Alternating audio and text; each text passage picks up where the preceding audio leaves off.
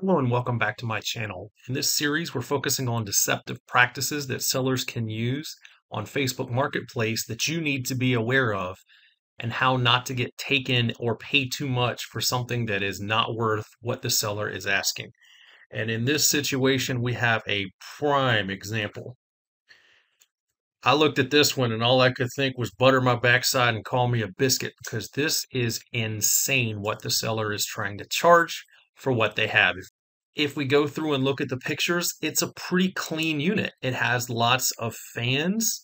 It has a 500-watt power supply, programmable RGB LED fans. The case looks nice. The CPU motherboard combo doesn't really fit in this case in terms of looks. I'd like something that was a little more white, but that's okay.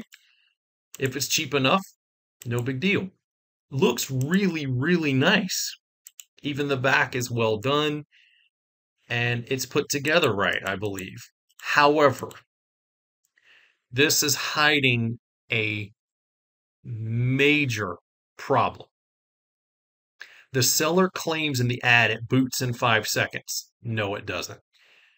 He says it's a decent machine just built for sale, which if it's just built for sale seems to indicate that it would be using new parts.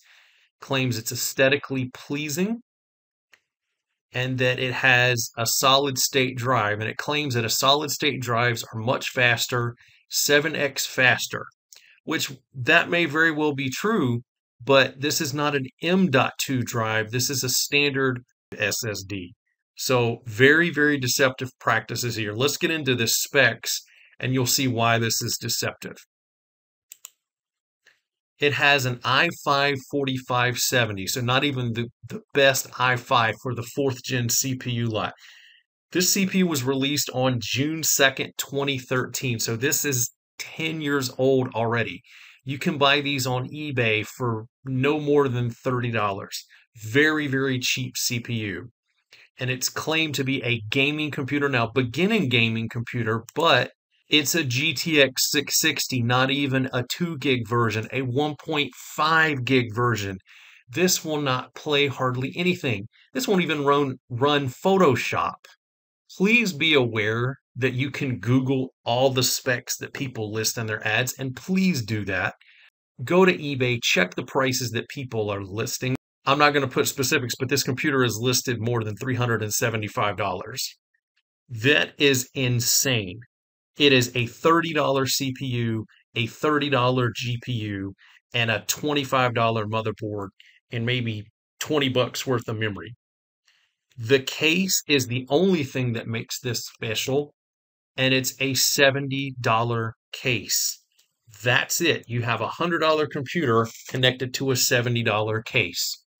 This computer should be probably $150, not north of $375. A lot of people try to hide substandard equipment with a fancy case. This has been going on for a couple of years. The case is $70, and that's the most expensive part on the unit, unfortunately.